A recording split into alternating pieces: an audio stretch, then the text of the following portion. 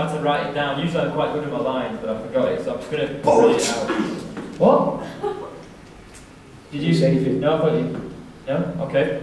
Okay. Jeff Kreisler, performer in The Americans and soloist in Against Evil, has worked with such greats as Spinal Tap's Tony Hendra, Monty Python's Terry Jones, am I right? Yeah, so all true, all true. Is a cast and writer on The Daily Show's Liz Winstead's Shoot the Messenger, author of the new book from HarperCollins, Get Rich Cheating, writer on Comedy Central and CNN. Is that the news channel, CNN? They had a web blog for a while. I thought you kind of like wrote the news. That's like some fucking Only Fox News writes the news. Oh, okay, cool. You've worked with the likes of Nick Gregory, Robin Williams, Greg Proops, all big names in comedy. You play blues saxophone, you speak French and Russian, you've done broadcasting for sports, you play college football, you taught English in Russia, you started a non-profit to at-risk youth, you live in New York City, and last week you found the original copy of the Bible. Yeah. Nice. How do you fit it all in? I don't know. I did not find an original copy of the Bible. I lied, I made that up. I just, what would you do anyway? I would cut out the second half. Now,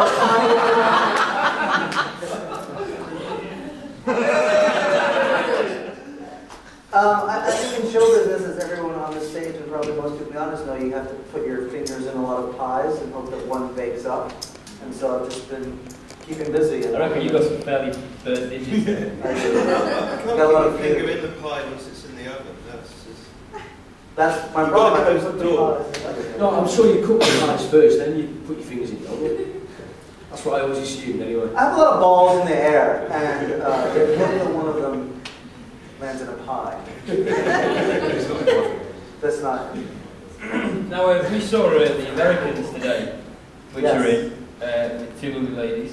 Yes. It's like Are they pretty. here? They're not here, are they? No, they're texting. And it's fairly cutting edge sort of political satire. Were you involved in the writing of that? Yeah, the idea actually came out of an idea of mine, a routine of mine, where basically in America, there's two parties, as you know, Republicans, George Bush's party, Democrats, the Clintons, and Barack Obama. And the Republicans always treat people very sternly, like a father figure. The Democrats treat people kind of like a mother figure. And the people of America are sort of like a teenager, very obsessed with pop culture, not very paying attention, and dating a boy named Ira Rapp. And and we took like the idea of a family, like a normal sitcom, and we imposed this kind of political structure on it. And we all kind of wrote it together. I mean, I think some of the ideas are mine, and all the funny stuff is mine. It does really like. It kind of mocks the American politics system, doesn't it? Yeah, well, yes. It's a system ripe for mocking. And it mocks itself sometimes. Yeah, as I'm saying, I think if you can mock something, then there's obviously, by mocking it, you say, well, if you did do that, that would be the right thing to do. And you think, sort of, we've got this election coming soon with Barack Obama, who's pretty much going to win it, I suppose, isn't he? Yeah, look, I've been let down twice in the last two elections by my belief, and I, you know what, I also do a show, a stand-up show about political comedy, particularly in America, and I think Barack Obama's the better choice by far, but we'll be let down again. It's possible. Every 4 years, you seem to get a new sort of savior. It's like the most important election ever. Every time it's a new election. Right. Well, that's what in our show, and we have one show left, so if you come tomorrow, pretend you don't hear this. What time is it tomorrow? It's at 3 o'clock at the Gilded Balloon. We're at the half price hut. We all are. That's good. That's what you see. I can tell. Cheapskate, loudmouth, whatever. It's hard to tell.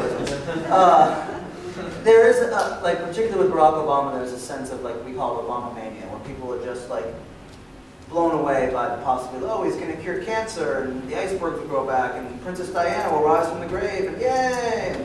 I think it's great that people are excited, and young people in particular, are involved in politics. That's, to me, it's not enough. Like, politicians can only do so much. It's up to us to fix shit. Yeah, people bring it together. Kiss. Okay. No, okay.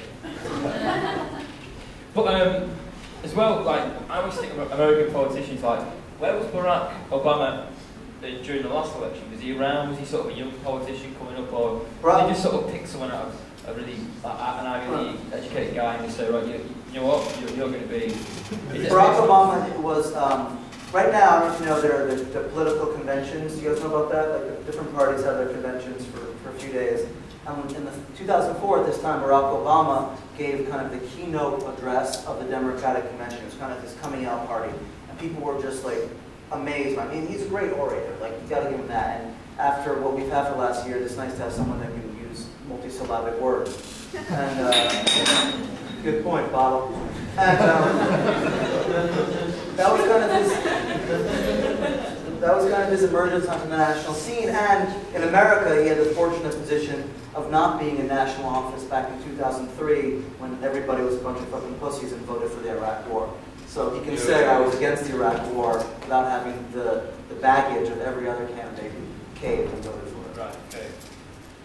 Now, moving away from all politics stuff, because you're a very accomplished writer and actor as well.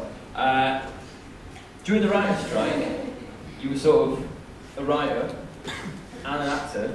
Were you like, yeah, to your right mates, yeah, I'm going to just go and do some acting. Yeah, I'm with you guys, let's strike, man, let's strike.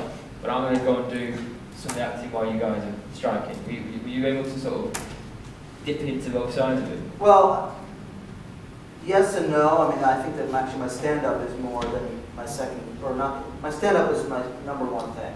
And the writing is second, and acting is third. So for me, during the writer's strike, I just focused more on my stand-up. And acting has always been like a distant third. But I did like that little scene you did, and I think I'm going to put in my show next year. Called Stuff He Thought of on the Last Night of a Fringe when he was really tired. Okay. So key. So, going back to the show, you know you've got the sitcom thing going on? Yeah. So between each chapter you've got a little segment where on the screen you have, I assume it was just members of the British public viewing it, summing up is it Americans or America in 5 words? Well, what we did is, a lot of the ones you chose for the play are Scottish people or from Britain, but we, in my travels, and this last year I've traveled all over the place, took a video camera, and my castmates did too. We asked people for the first 5 words that came to mind when we said the Americans. And we had a range of stuff like you saw in the show, and we use that to kind of inform the show and also reflect upon, we're showing what we think of ourselves and also then what people think of us. And it was always amazing to me because people did say stuff like, freedom, emancipation, constitution, democracy, but then also McDonald's and fat bastards and debt and war and facts. And that's quite an easy one, isn't it? That's like a... It is easy, but you know what? I mean, people have that range of emotions towards America, and I think that this is, the most important election in American history, just like everyone that came before and everyone will come after. But it is a precarious time. I mean, our standing in the world has really taken a fall, and I think people have 2 opinions. One is possibility, and the other is your question. Okay. How do you think the people of America would feel if they watched your show or saw the TV screen that was in the show today? What do you think would be the opinion of the UK and America?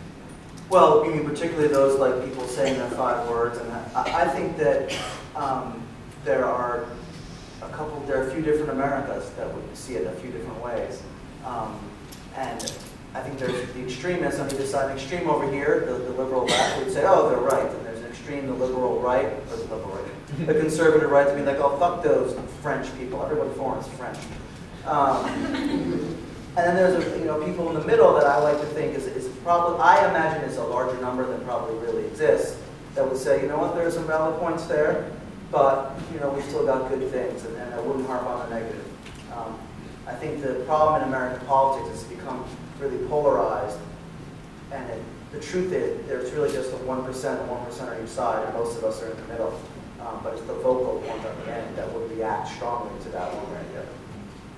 And were you behind the camera when you asked the people to sort of sum it up in 5 words? Were you filming it? Yeah, some of them. Were you offended, or were you just like, whatever?